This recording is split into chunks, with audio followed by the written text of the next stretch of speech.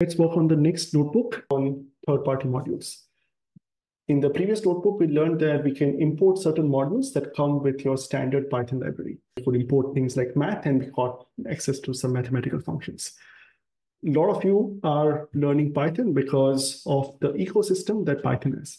Apart from the standard library, which has got functions that are useful for everybody who's using Python, there's a huge collection of third-party libraries that people have written for domain-specific needs, including geospatial. So let's say you encountered a problem and you solved it using Python and said, I could write a lot of code, I could solve this using Python. Let me share my work with others. Let me put this function I wrote to do some computation, put this in a file and share it with others. So others can also use that. If you have developed such code, you can go and upload them into this place called Python package index. This is the most commonly used way to share packages. Many people have developed packages that do from simple things to very complex things. We have a huge collection of third-party geospatial libraries that do things like coordinate conversion, geospatial analysis, raster conversion, extracting data from satellite images and so on. So you have this huge collection. The most common place people share it is this Python package index. This is a place where people share it. You can see currently this place has more than 10 million files that people have shared. And each file can have multiple functions. And if you want to get anything from here, you can install it in your computer and you have those functions available. One of the packages we'll use is this package called GeoPy. So you can see this is a project where they say we wrote some code to help you geocode addresses. We have some functions to compute distances and so on. And they've shared it on this place. So now this function is available. You can say pip install GeoPy. So if you can open a terminal and say pip install GeoPy, it'll download all the files required, and suddenly you'll have those GeoPy functions. One of the problems with installing stuff from PyPy using pip is that it works well for packages which do not have many dependencies. There are many packages which are saying, okay, I want to do X, but to do X, I'll need Y. So I'll also import another package and I'll use functions from this and I'll build on top of that. And then another library will come and say, I'll also import X. So I'll also use X, which is depending on Y. And if you have this kind of dependencies, what if there's a package that says, I want version 2 of X and version 1 of Y? And you want to install another package that say, oh, no, I want version 3 of X and version 2 of Y. Now you have a conflict. You cannot install both of them together. And this started becoming a big problem in the Python ecosystem. Whenever you try to install stuff, you'll have this conflict of different versions and you cannot resolve them, and it became quite a pain to install stuff. So over time, a new system was invented, which is Conda. So this is what we use in this course. So Conda is an alternate package manager, which works much better with dependencies. So if you are an author of a package, you say, I have created this package, I want to share it with the world. You can upload to PyPy. So people can install using this pip install command, or you can upload to Conda and you can install using Conda. Conda installations are generally much easier. So for example, we install GeoPandas. That library depends on hundreds of other libraries. If you wanted to install it correctly using pip, it's a sequence of commands that you run, install this, downgrade this package, get this package version this, and then finally get the library that works fine. With Conda, it was just Conda install GeoPandas and it worked fine. Right? So Conda solves a lot of the pain with package management. So it's another way to do this. One of the things to note is Conda is backed by a commercial company. There's a company called Anaconda that makes and maintains this Conda packages.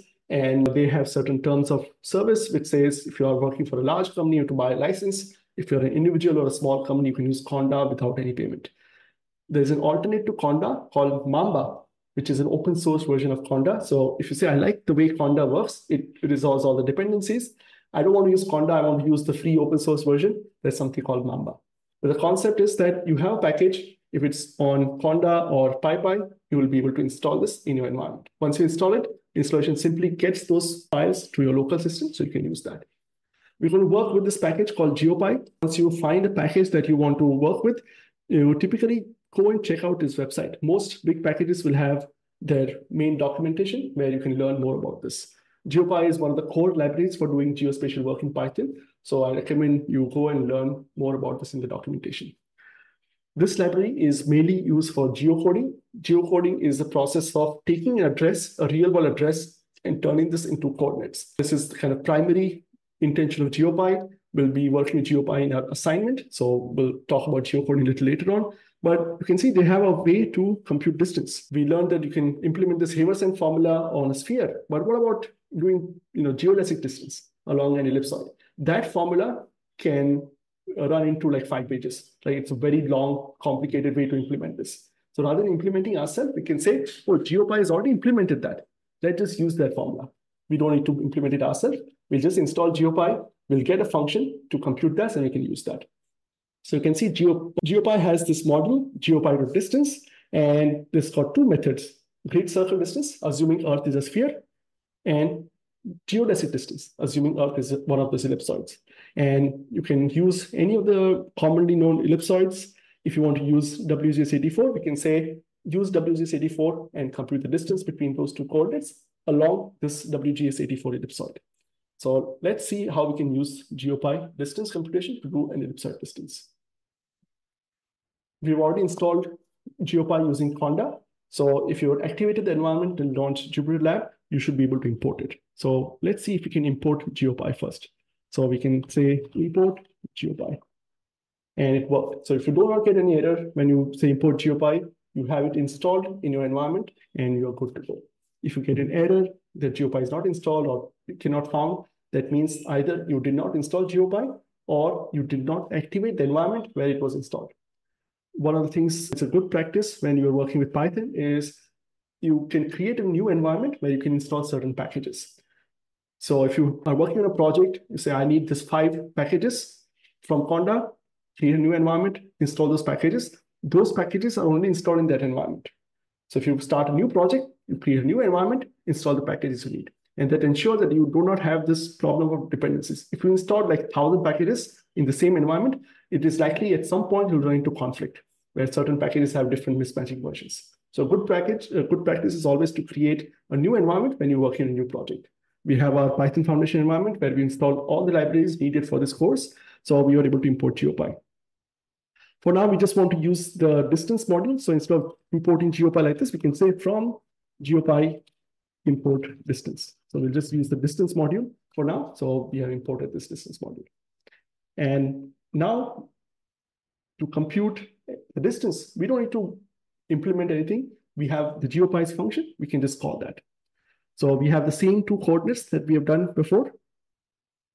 So we say we're going to use GeoPy. We have these 2 coordinates. And now we can just use this function. So first we'll do the great circle distance. This is using the Haversine formula. So we can say distance dot great circle from these 2 coordinates. And we can print that.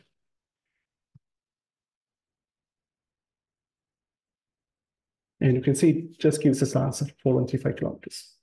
Same answer as before, because it's using the same calculation on a spherical Earth. If you wanted an ellipsoid distance, we can say instead of distance.great circle, we can say distance.geodesic.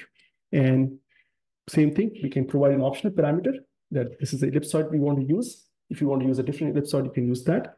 And now we can print the ellipsoid distance. And you can see slight difference. In this case, we have an error of 10 kilometers in distance if we used a spherical model of the Earth versus an ellipsoidal model of Earth. So for applications which are not very sensitive to accuracy, you can go and do a simple calculation. This is fast, easy, and for most distances, the difference is negligible.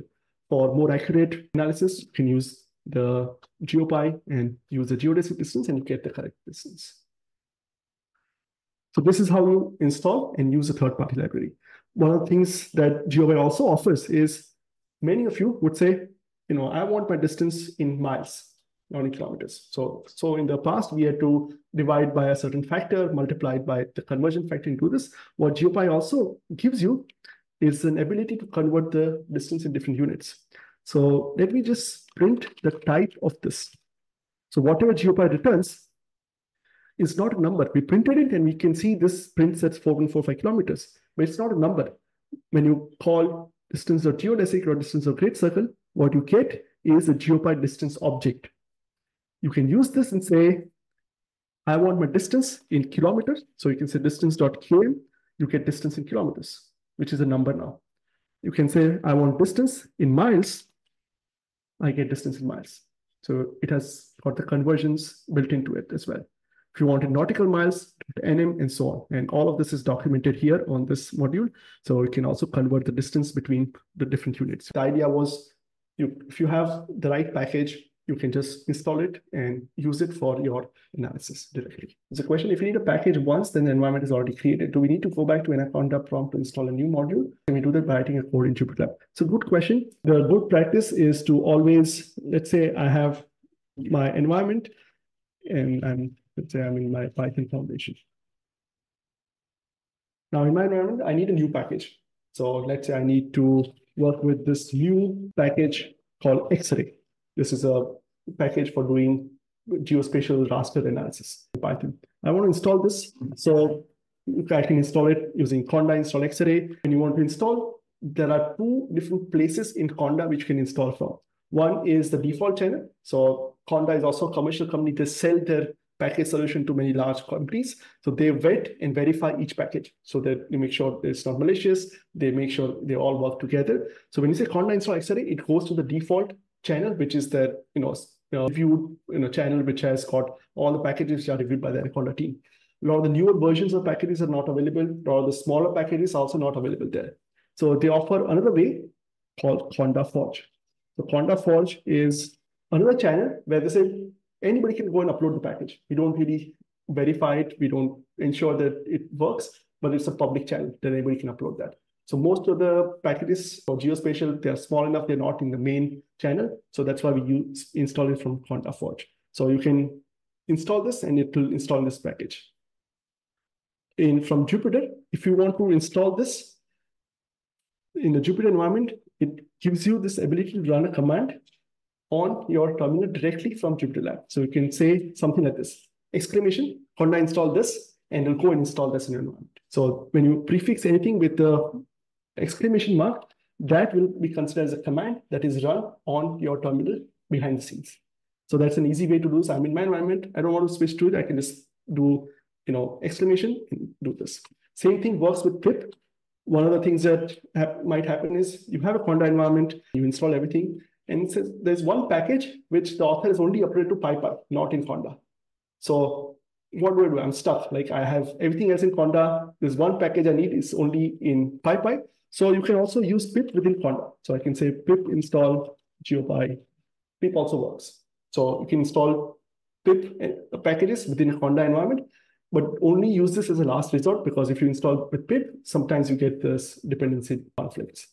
So you can also run this. Sometimes you'll see a lot of notebooks with commands like this, pip install geopy, right? That means just run a command to install geopy on my terminal behind the scenes. So when you see something with an exclamation mark, that usually means that they're running this command on the system that they're running. I personally like to make sure that I keep my environment clean. So I do not want to run stuff from the Jupyter. I go and manually install. But again, that's a matter of preference. If you feel comfortable, you can just install directly from a Jupyter environment.